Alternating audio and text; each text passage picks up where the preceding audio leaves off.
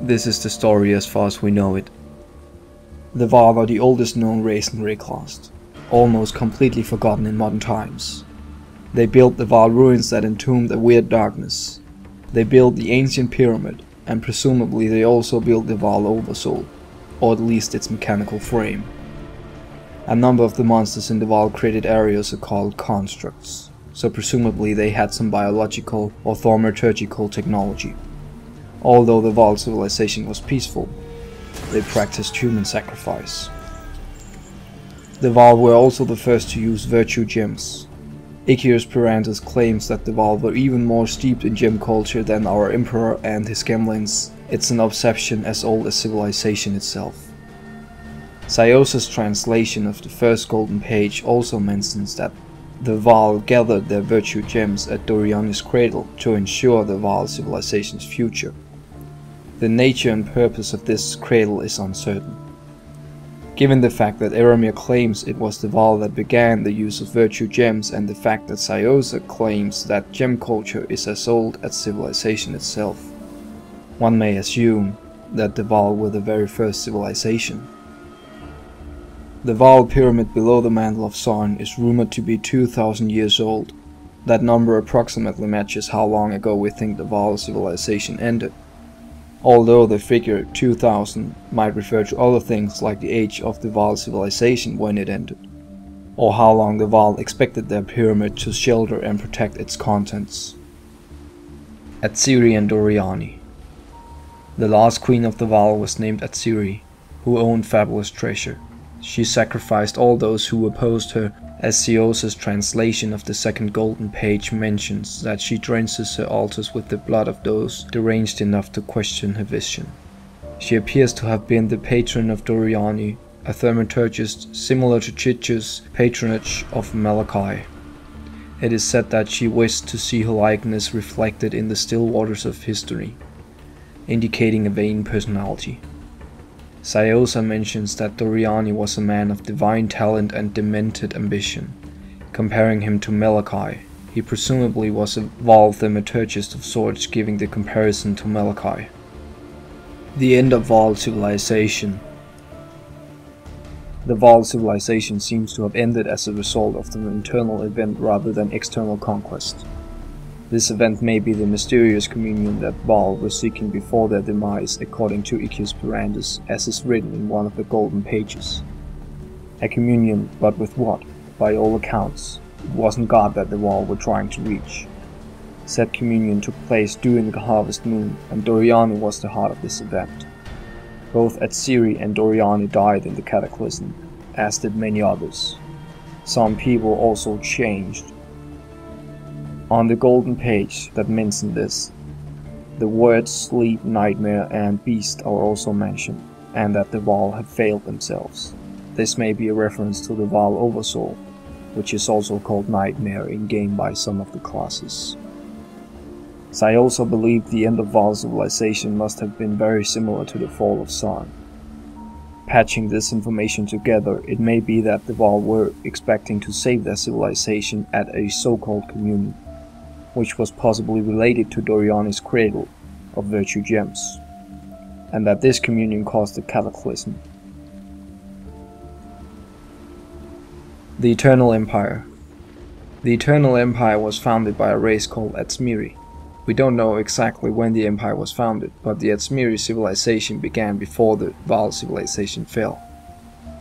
At some point in the empire's history there was a thaumaturgist named Maligaru. His equipment and laboratory is found in the Chamber of Sins, whose architecture resembles Lunari's temple in Sarn. Maligaru's research centered on virtue gems and how their qualities might be transferred to humans.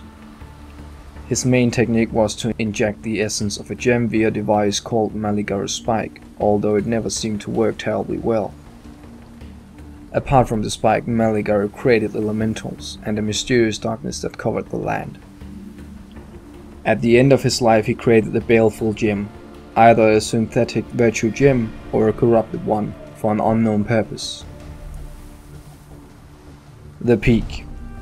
We don't know how much land the empire covered before its sudden demise, but we do know it was divided at least into the Outer Empire, the southern coast from the Prisoner's Gate down past Lionized Watch, and the Inner Empire, everything north and inland of Prisoner's Gate. The Empire capital at the time was Sarn, and despite the centuries of neglect, the remaining architecture suggests the Empire was fairly prosperous. The Emperor at the time was Chitus, although we don't know much about him beyond his ignorance of the forces that would destroy him. While the Empire's citizens were Tsmiri, the slaves were of other races, including Isomites, Marraketh, and Karuri. It seems these other races were not native to Wraeclast, or at least not the part of Wraeclast covered by the Empire, but were separate contemporary civilizations. At the time, the leading thaumaturgist was Malachi. Like Maligaru, he experimented with virtue gems, but unlike Maligaru, he just surgically implanted them into his test subjects. And his efforts met with far more success than Maligaru's. Malachi had slaves mining virtue gems and thaumatic sulfide, and a supply of test subjects from the Emperor. The results of this surgical process were known as gemlings. Emperor Chitus said, "These glorious gems have brought us within spitting distance of godhood," and the Empire's defenses included at least one gemling legion. Malachi's most famous creation, however, was known as the Gemling Queen. She was originally a favorite of Emperor Chitus named Diala, but annoyed him, and was given to Malachi to experiment on. She fell in love with him, and he reshaped her into a most impressive gemling. Meanwhile, outside the Imperial Court and thaumaturgist's laboratory, discontent grew. A movement named the Purity Rebellion, led by the unlikely combination of High Templar Vol of Thepres and Victario, the People's Poet, aimed to overthrow Emperor Chitus and destroy the thaumaturgists and their gemlins. While Vol and Victario raised support among the common citizens of the Empire, they also sought support from outside it. Vol enlisted the support of King Kaum of the Karuri, and Victoria sought the aid of the Isomites. Although we do not exactly know how, it seems very likely that the Marraketh were also involved. The Rebellion. When the time of Purity Rebellion arrived, the conspirators took action. Vol's forces worked outside the city, possibly fending off potential reinforcements, while inside San Victorio incited the populace to riot.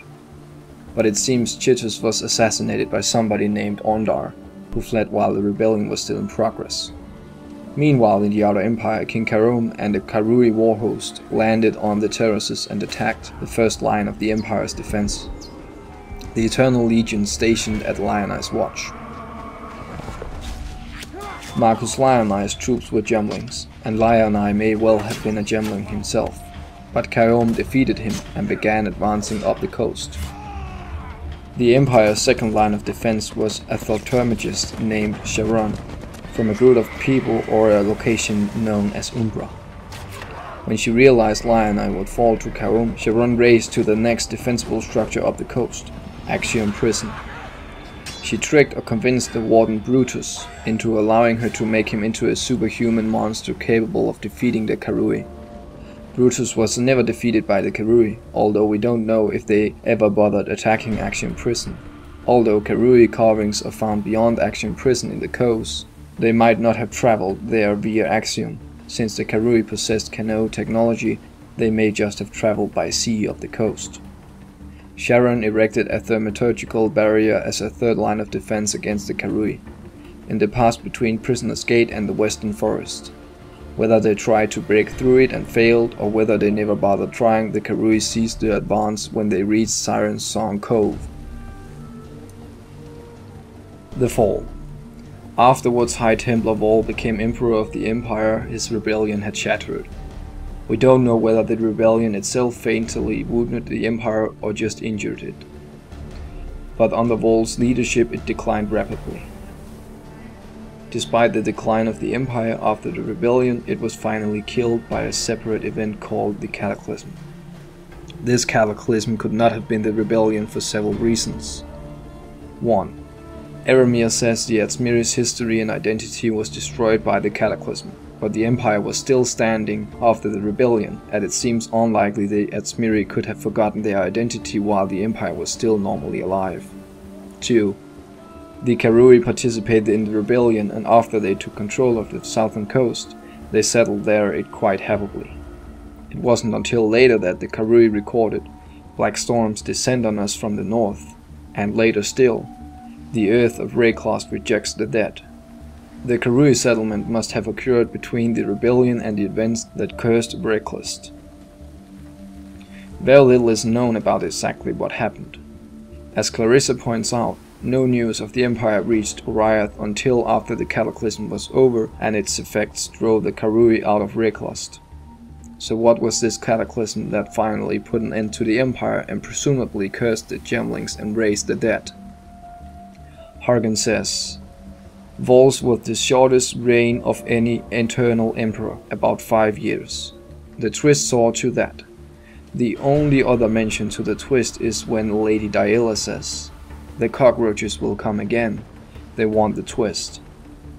Apparently the twist is a device or artifact, and it exists somewhere in Solaris' temple under the protection of Lady Diella. It's possible that Lady Diella picked the twist out of the wreckage of Sarn years after the cataclysm occurred, and moved it into her sanctuary in Solaris' temple for safekeeping, but there are also reasons to suspect that she was directly involved in the cataclysm itself. 1. The Gemling Queen is the only Gemling known to have escaped becoming undying. 2. At one point Gregor says, "Then they'll have the Gemling Queen, a living embodiment of the cataclysm." 3. Lady Diella herself implies that at one point she had to choose between the Empire's survival and her own. Malachi begged for him, for the Empire. "I chose me. Selfish me. The Empire died, and I live. I live and live, and live, and live." This raises further questions. Lady Diella says of Malachi, "He gave me gems, divine jewels for his Gemling Queen," and describes her spine as a pretty spine, bejeweled and bountiful. Since this is Malachi we are talking about, these are presumably virtue gems rather than mere jewelry. Most Gemlings seem to have received only a single gem, and yet from context Lady Diella received many, so Malachi must have intended her for some purpose greater than the average Gemling. If this did indeed occur after the Purity Rebellion with the Empire in disarray, perhaps he intended to use her to restore the Empire much as Seiron intended Brutus to defend it. Oriath. Oriath is a small island off the southeast coast of Wraeclast. We don't know when Oriath was first colonized, but it seems to have been well established and prosperous at the time of the Empire's fall, so it must have been at least settled and under construction during the Empire's peak. In the Frisian forest in the Inner Empire is the Fell Shrine, the ruins of an old Templar cathedral, so the Templars have a long-standing link to Wraeclast, and obviously High Templar Vol had an interest in the Empire. Presumably people from the Empire colonized Oriath and brought their religion along, and were stranded when the Empire crumbled. The capital of Oriath is Theopolis, and contains at least historical archives, dueling arenas, and the headquarters of the Ebony Legion. It also contains the Court of Divine Temperance, presided over by the High Templar, and many of the crimes the court prosecutes are things like theosophical pride, public heresy, and resisting Templar authority. So it seems fairly likely that Oriath is some kind of theocracy run by the Templars. Even the name Theopolis suggests religious devotion. Modern times.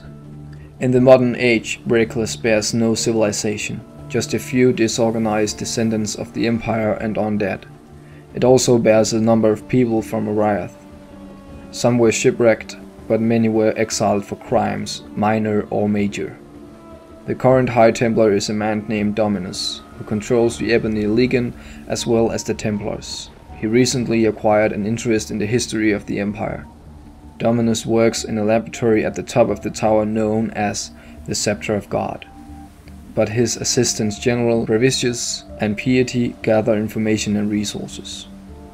Garicius set up a temporary barracks in Sarn, near Lunari's temple, and seems to be responsible for seeking out the artifact known as the Twist, and perhaps the Ribbon Spool. Piety was originally named Vinya and worked as a thaumaturgist and prostitute in Theopolis. Currently she is more an archaeologist roaming Wraeclast, investigating works and techniques of the Empire's most famous thaumaturgists, including Chiron and Maligaro, as well as trying to reproduce their experimental results for herself.